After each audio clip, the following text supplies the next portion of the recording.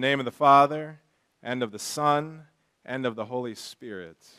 Amen. Our help is in the name of the Lord. If you, O Lord, kept a record of sins, O Lord, who could stand? But with you there is forgiveness, therefore you are feared.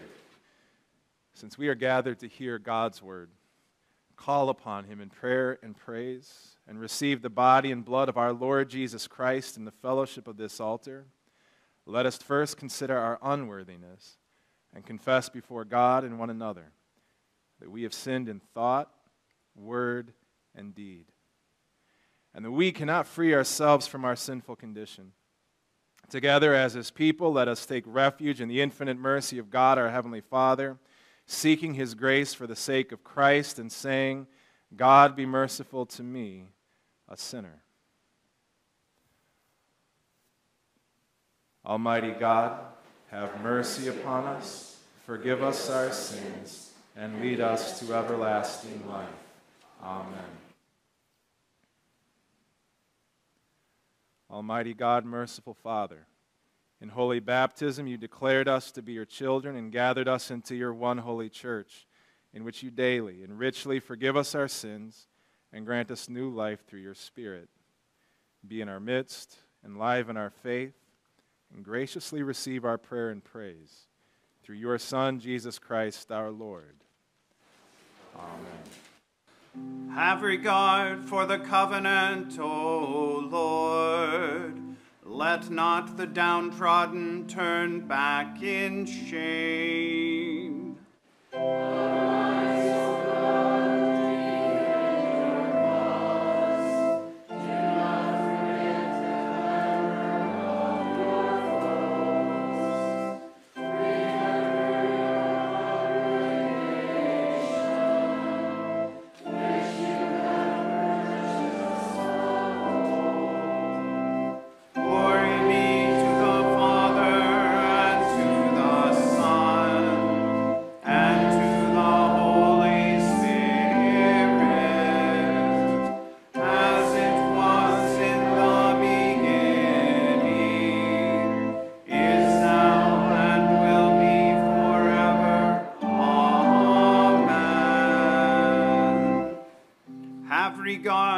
The covenant, O Lord.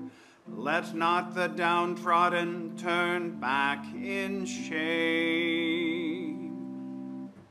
Lord, have mercy. Christ, have mercy. Lord, have mercy. Through God Almighty, glory. Goodwill from God in heaven.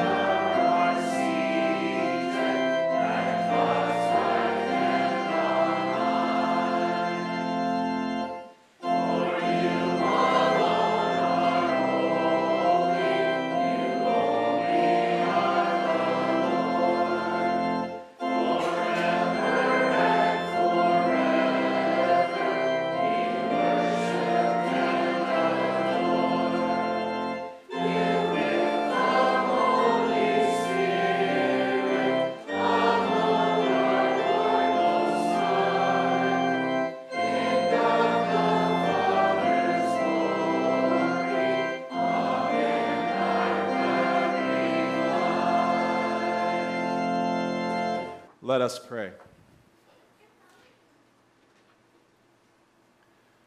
Almighty and everlasting God, give us an increase of faith, hope, and charity, and that we may obtain what you have promised, make us love what you have commanded. Through Jesus Christ, your Son, our Lord, who lives and reigns with you in the Holy Spirit, one God, now and forever. Amen. The Old Testament reading for the 13th Sunday after Trinity is from 2 Chronicles chapter 28. The men of Israel took captive 200,000 of their relatives, women, sons, and daughters. They also took much spoil from them and brought the spoil to Samaria. But a prophet of the Lord was there, whose name was Oded. And he went out to meet the army that came to Samaria and said to them, Behold, because the Lord, the God of your fathers, was angry with Judah, he gave them into your hand. But you have killed them in a rage that has reached up to heaven. And now you intend to subjugate the people of Judah and Jerusalem, male and female, as your slaves. Have you not sins of your own against the Lord your God? Now hear me, and send back the captives from the relatives whom you have taken, for the fierce wrath of the Lord is upon you.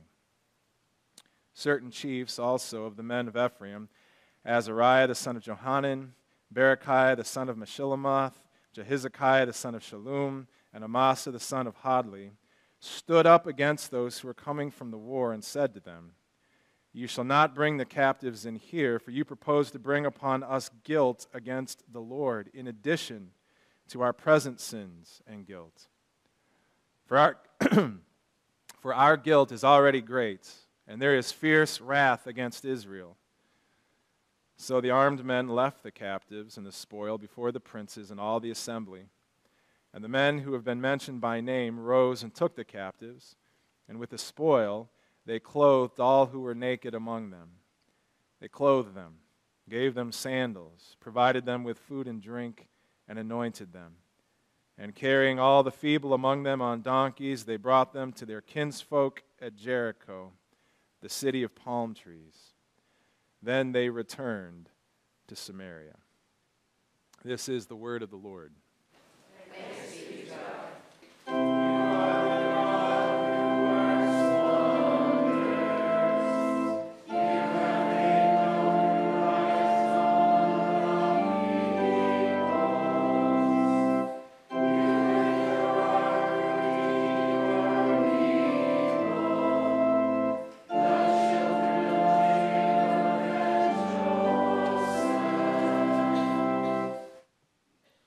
The epistles from Galatians chapter 3.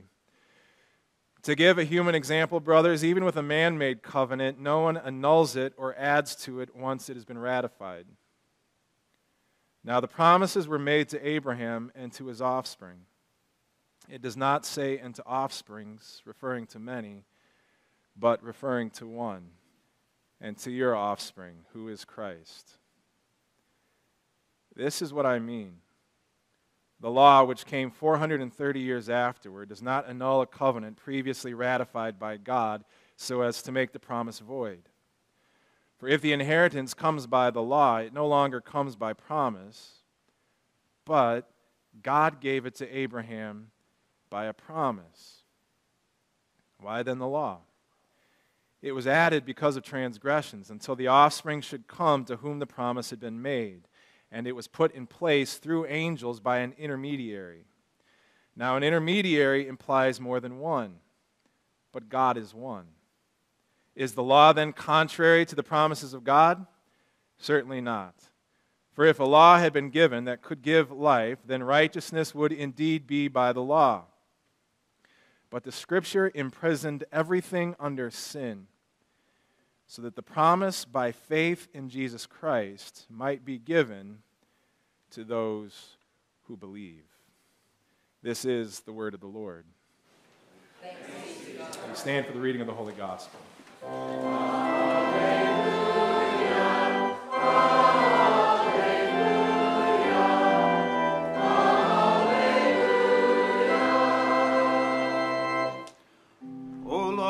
God of my salvation, I I cry out day and night before you.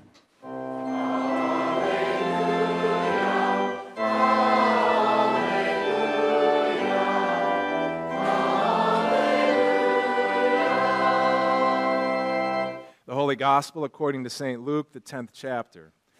Glory to you, O Lord. Turning to the disciples, Jesus said privately, "Blessed are the eyes that see what you see. For I tell you that many prophets and kings desired to see what you see and did not see it, and to hear what you hear and did not hear it." And behold, a lawyer stood up to put him to the test, saying, "Teacher, what shall I do to inherit eternal life?" He said to him, "What is written in the law? How do you read it?" And he answered, "You shall love the Lord your God with all your heart and with all your soul and with all your strength and with all your mind, and your neighbor as yourself." And he said to him, "You've answered correctly. Do this, and you will live." But he, desiring to justify himself, said to Jesus, "And who is my neighbor?" And Jesus replied, "A man was going down from Jerusalem to Jericho, and he fell among robbers who stripped him and beat him and departed, leaving him half dead. Now by chance a priest was going down the road, and when he saw him, he passed by on the other side. So likewise a Levite, when he came to the place and saw him, passed by on the other side. But a Samaritan, as he journeyed, came to where he was, and when he saw him, he had compassion. He went to him and bound up his wounds, pouring on oil and wine. Then he set him on his own animal and brought him to an inn and took care of him. And the next day he took out 2 denarii and gave them to the innkeeper, saying, 'Take care of him, and whatever more you spend, I will repay you when I come back.' Which of these 3 do you think proved to be a neighbor to the man who fell among the robbers?" He said, "The one who showed him mercy." And Jesus said to him, "You go and do likewise." This is the gospel of the Lord. Praise to you, O Christ.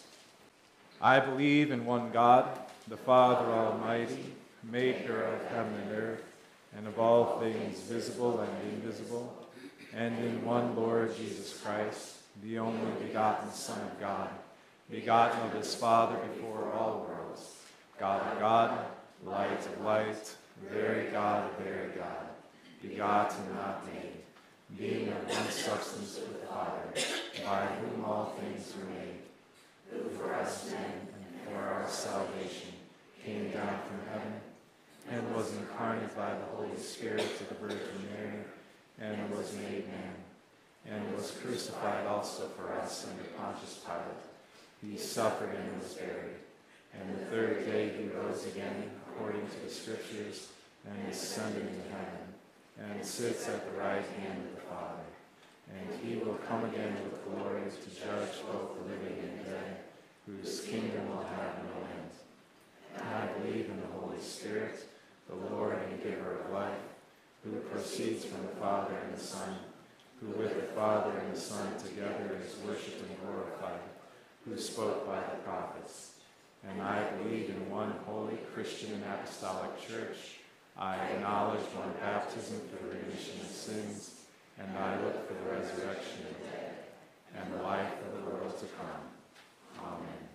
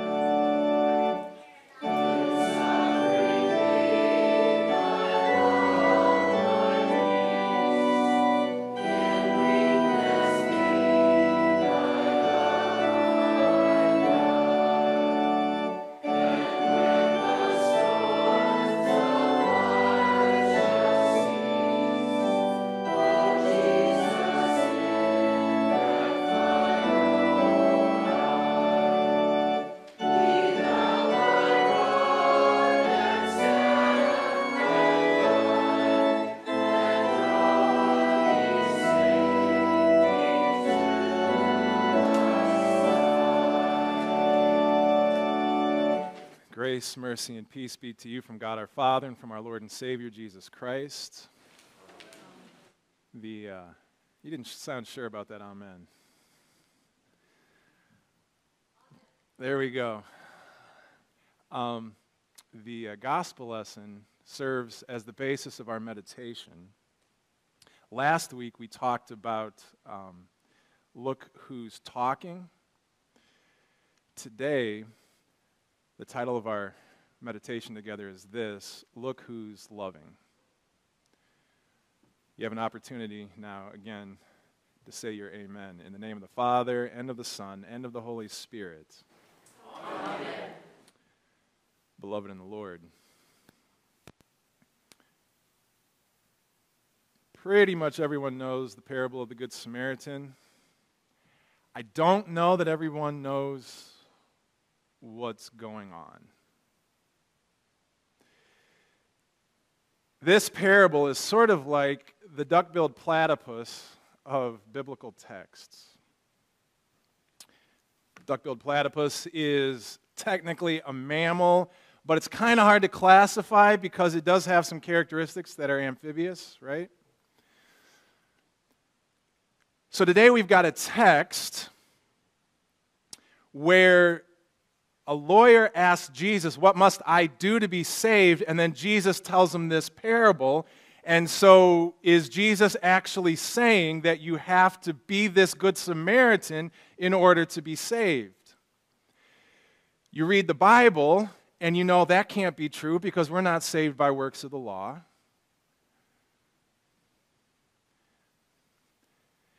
And yet, when Jesus ends this parable,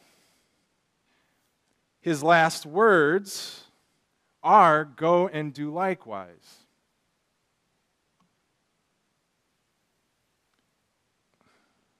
What's going on? How do we make sense of this parable? Beloved, the question is not how we make sense of this parable. The question is, does this parable, or how does this parable make sense of us? So I want to start where we started last week, and I want to remind you that we were created to be in the image of God. Have you ever just sort of sat and lived with that thought for 5 minutes? What does that mean to be in God's image? How do you measure that? Certainly, it defies description, and yet we can say this for sure. We know that God is love.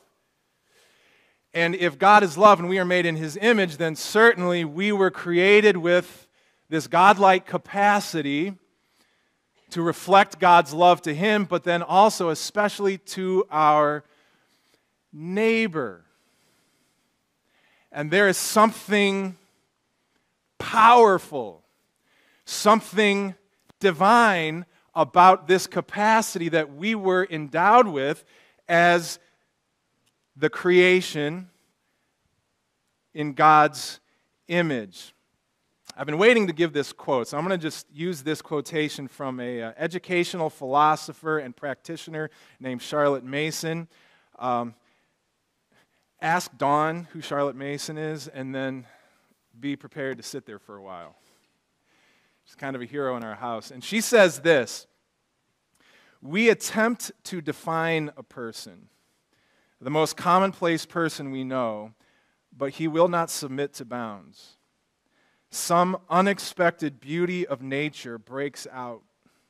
We find he is not what we thought and begin to suspect that every person exceeds our power of measurement." And we see that. We get those glimpses as we experience people. We see those divine sparks, we'll call them.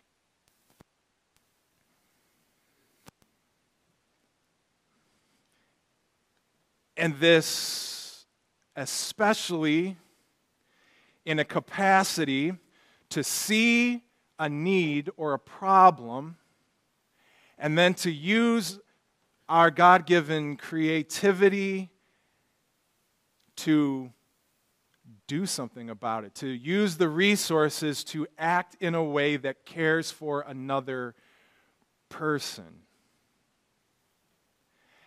That's what we were created to be.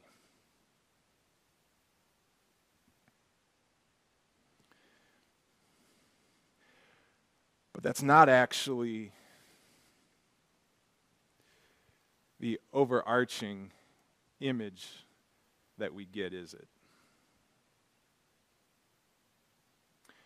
When we look at the world, when we look at ourselves, actually, the thing that's really staring us in the face is that we have been robbed. Jesus tells a story about a man who fell among robbers, was beaten, stripped, and left half dead.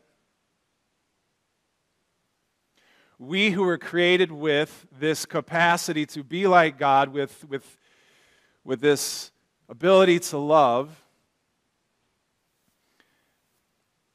the devil has come and he has stolen this image from us. It happened with Adam and Eve when he invited Adam and Eve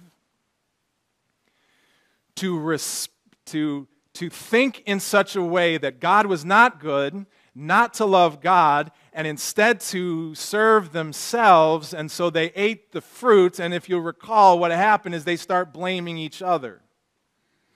And the fact is that the devil has been at it ever since. He's doing it to you still. Inviting you to seek first your needs, your cares, your wants, your pleasures, what makes sense to you. And then you've got the world who comes and fills your minds with all sorts of thoughts, gives you new ideas about what matters and what's important. And so you spend your God-given resources, or they're taken from you, as you spend your time, your resources, your thoughts on things that are of no account, no good, evil even. And if that wasn't enough, your own flesh, your own sinful nature has been a willing participant, has actually led you to believe that serving yourself is what's wanted, so that all of your energy and your resources have been turned inward. And your enemy here is not someone. It would be one thing to point to other people. This enemy is ourselves. We've been robbed.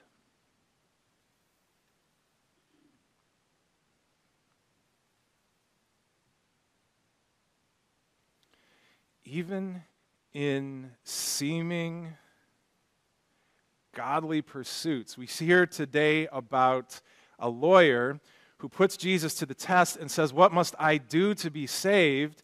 And when he's confronted with God's holy law, love God, love your neighbor, then he asks the question, well, who's my neighbor? And we're told he does it to justify himself.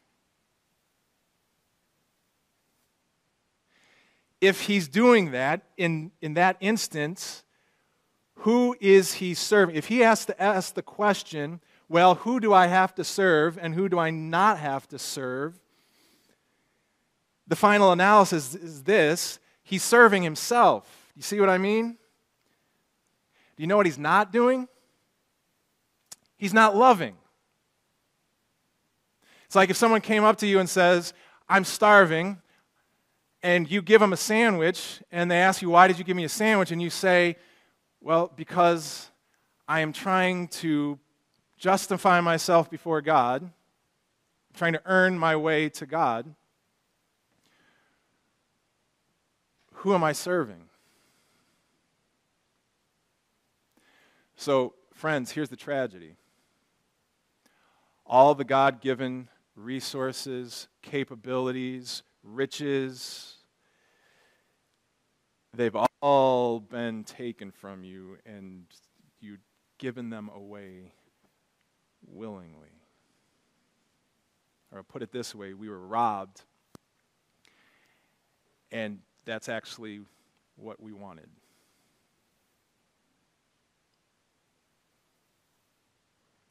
But the Good Samaritan.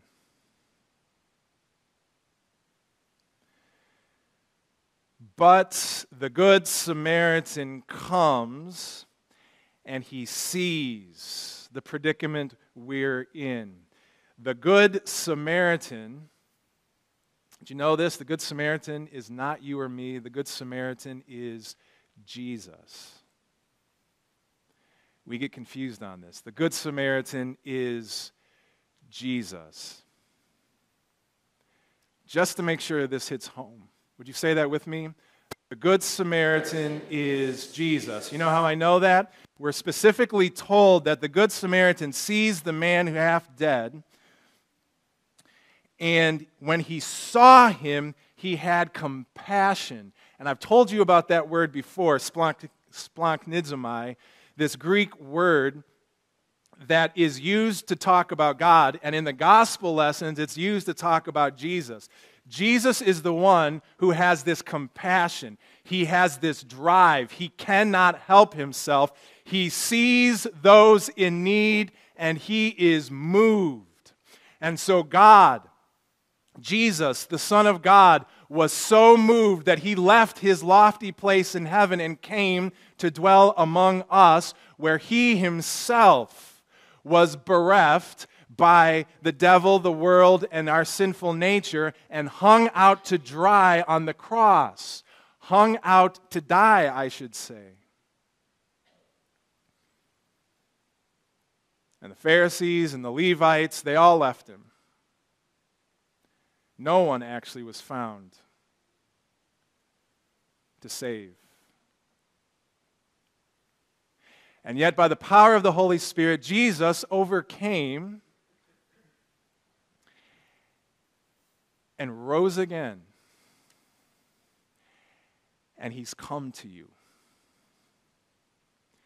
Jesus, the outsider Samaritan, the one we didn't even want, came to us anyway, saw us in our beaten and bereft position,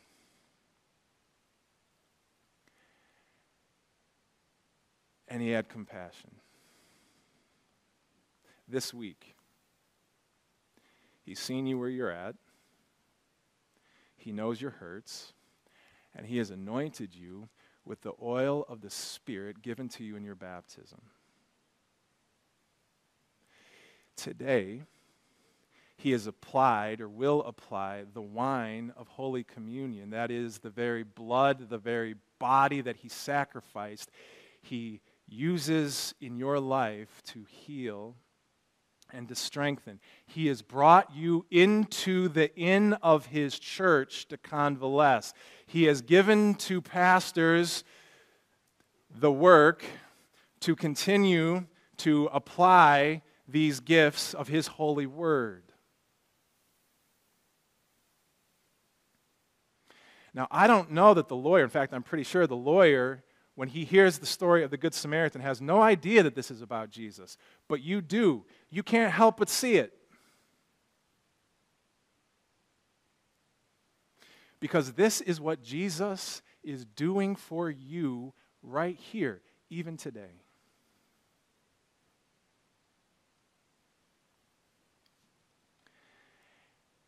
And Jesus is the one who says to you, go and do likewise. What does he mean by that? Is he simply giving us his law that shows us, yeah, you can't do it?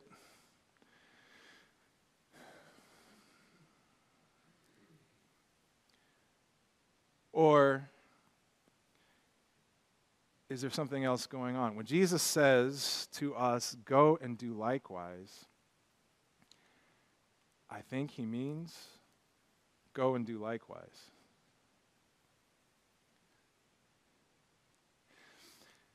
He's not playing games.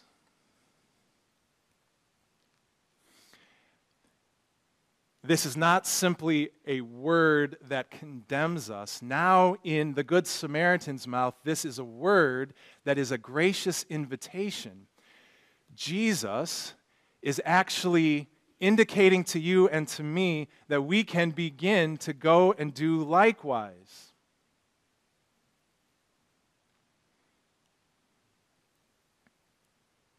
That you can actually see the needs of another person, that you can take some time and listen and get to know what it is that they're hurting over, what it is that they need, and as you have been gifted, you use those gifts to serve that person.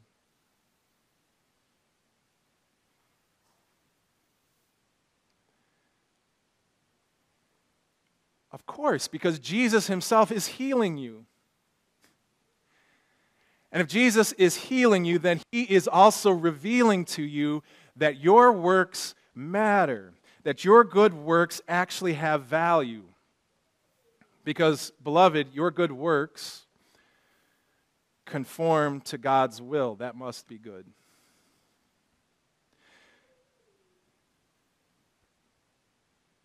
They have value because good works are God's work in you. Your good works have value because they actually serve as a testimony to the fact that Christ is healing you. Your works have value. In fact, they have more value than heaven and earth because the heavens and the earth will pass away.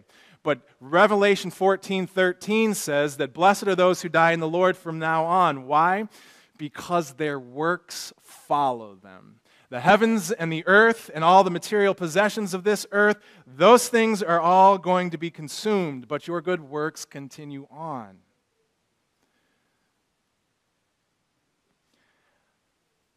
I don't get how this works. I'm just saying that your Good Samaritan who loves you has now invited you to follow him, to go and do likewise.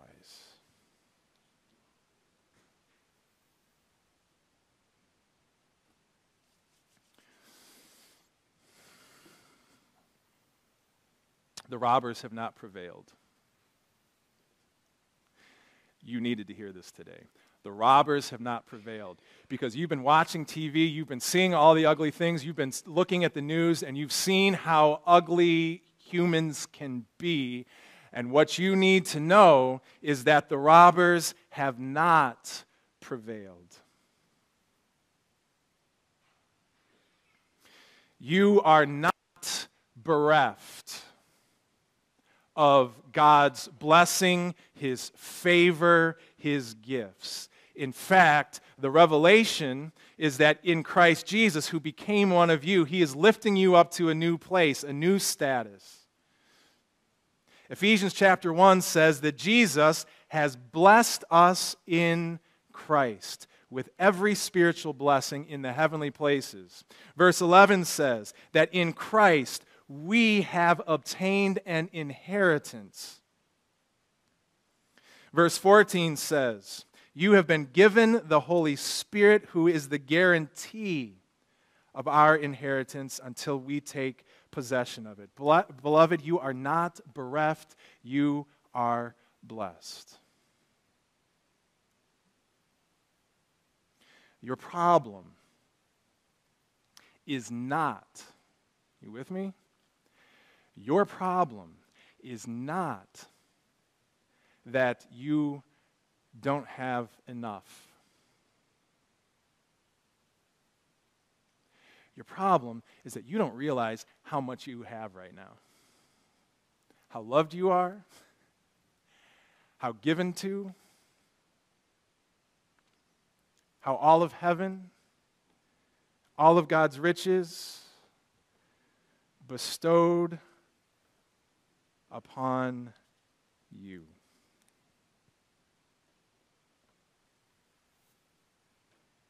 And that's what Jesus is inviting you into when he says, go and do likewise. That's what he's inviting you to see and to believe.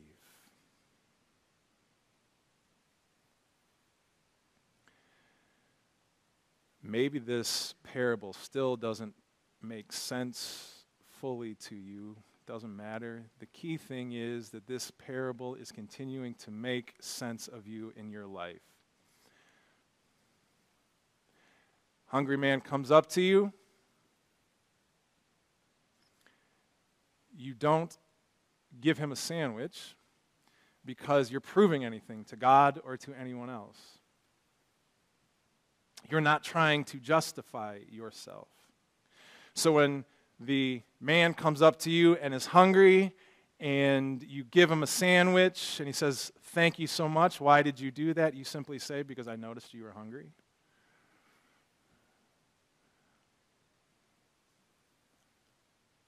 I wanted to care for you.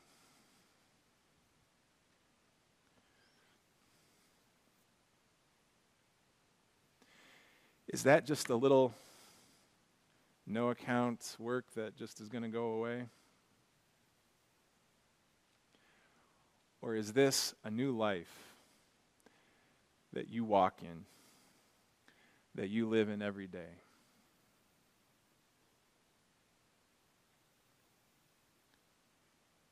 Beloved, you have everything. And the fun part of life is you get to use it to love people. In Jesus' name, amen. May the peace of God, which surpasses all understanding, keep your hearts and your minds in Christ Jesus. Amen. In peace, let us pray to the Lord. Lord, have mercy. For the ministry of Christ, the faithful priest, whose oil and wine alone heal all wounds, remove the curse of the law, and bring into eternal rest, let us pray to the Lord. Lord, have mercy. For the ministers of the new covenant, that they would proclaim forgiveness, life, and salvation in Christ, drawing all nations into the people of God, let us pray to the Lord. Lord, have mercy. That God would cut short his wrath against our sin, make room for repentance, and forgive us for Christ's sake. Let us pray to the Lord. Lord, have mercy. For those who fall into sin, that they would be brought to repentance and not rebuked beyond measure, but rather be returned to the communion of the faithful. Let us pray to the Lord. Lord, have mercy. For the Lord's gift of marriage, that he would preserve it against the ravages of sin, the schemes of the devil, and the raging of the world, and for the couples and families of our congregations, that God would strengthen them in love for one another and establish them on the foundation of his word. And we remember all the saints at Zion Lutheran Church in Red Cloud. Let us pray to the Lord. Lord, have mercy. For earthly rulers, that they would promote the good and punish the evil, exercising restraint in their judgments, so that goodness and grace may be established in our land. Let us pray to the Lord. Lord, have mercy. For Wellspring, the David Preuss family, Heartland Lutheran High School, and Zion Classical Academy, that in their service, that love would abound as they care for those with whom they serve. Let us pray to the Lord. Lord, have mercy. For this congregation, as we prepare to celebrate our 75th anniversary, that we would be moved by God's eternal, infinite love toward us to continue to celebrate with one another, love one another, and serve our neighbors. Let us pray to the Lord. Lord, have mercy. For Kelly, Andy, June, Bill, Linda, Kara, Don, John, and Dee, and whoever has been wounded by the wicked of the world, that the grace of Christ would soothe, uplift, and carry them through their trials. Let us pray to the Lord. Lord, have mercy. For those mourning the loss of Modesta, that they would see in Christ that what is taken from them will be restored 100-fold, and that they would be strengthened by the certainty of the resurrection of the body and a happy reunion in heaven with all who've loved and waited for Christ's return. Let us pray to the Lord. Lord, have mercy. All these things and whatever else you know that we need, Father, for the sake of him who died and rose again, and now lives and reigns with you in the Holy Spirit, one God, now and forever. Amen. The Lord be with you. Lift up your hearts. Let us give thanks to the Lord our God. It is true to give him thanks and praise. It is truly good, right, and salutary that we should at all times and in all places give thanks to you, O Lord, Holy Father, Almighty and everlasting God, for the countless blessings you so freely bestow on us and all creation. Above all, we give thanks for your boundless love shown to us when you sent your only begotten Son, Jesus Christ, into our flesh and laid on him our sin, giving him into death that we might not die eternally. Because he is now risen from the dead and lives and reigns to all eternity, all who believe in him will overcome sin and death and will rise again to new life. Therefore, with angels and archangels and with all the company of heaven, we laud and magnify your glorious name, evermore praising you and saying,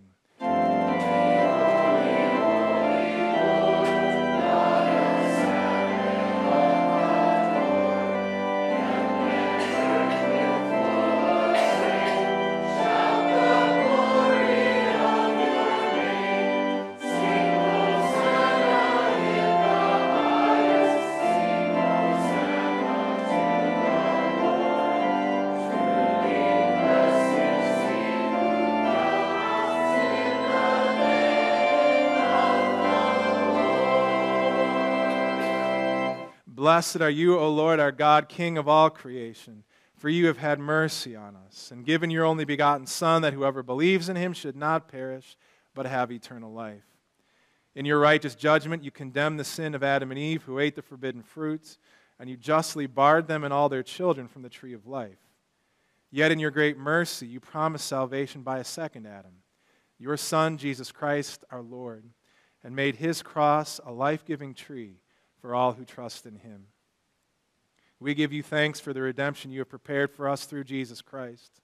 Grant us your Holy Spirit that we may faithfully eat and drink of the fruits of his cross and receive the blessings of forgiveness, life, and salvation that come to us in his body and blood. Hear us as we pray in his name and as he taught us. Our Father, who art in heaven, hallowed be thy name. Thy kingdom come. Thy will be done, on earth as it is in heaven. Give us this day our daily bread, and forgive us our trespasses, as we forgive those who trespass against us. And lead us not into temptation, but deliver us from evil. For thine is the kingdom, and the power, and the glory, forever and ever. Amen. Our Lord Jesus Christ, on the night when he was betrayed, took bread, and when he had given thanks, he broke it and gave it to the disciples and said, "Take, eat. This is my body, which is given for you. This do in remembrance of me."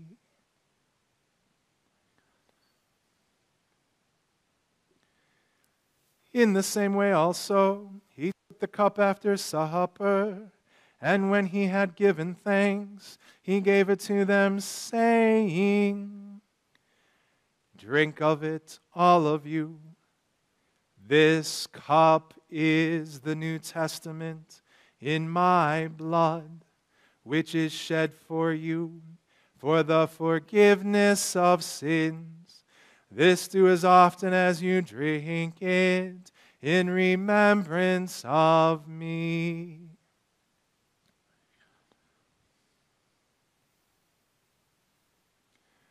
The peace of the Lord be with you always.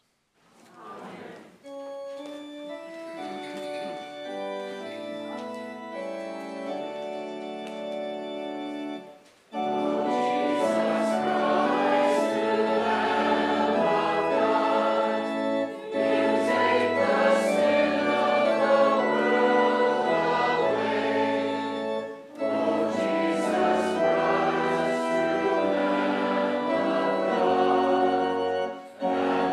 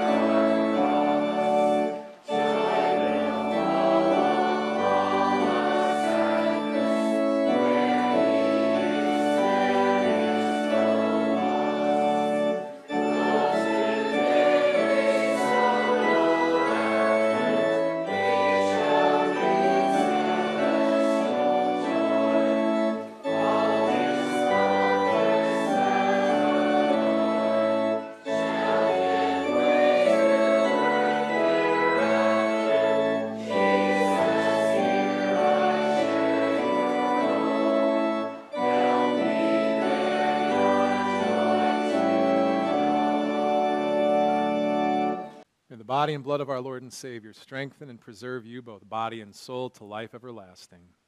Depart in peace.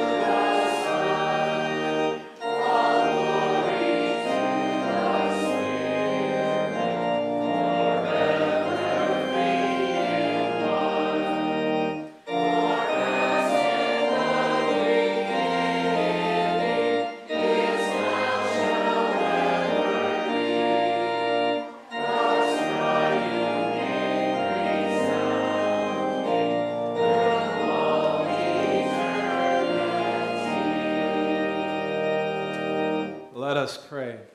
We give thanks to you, Almighty God, that you have refreshed us through this salutary gift.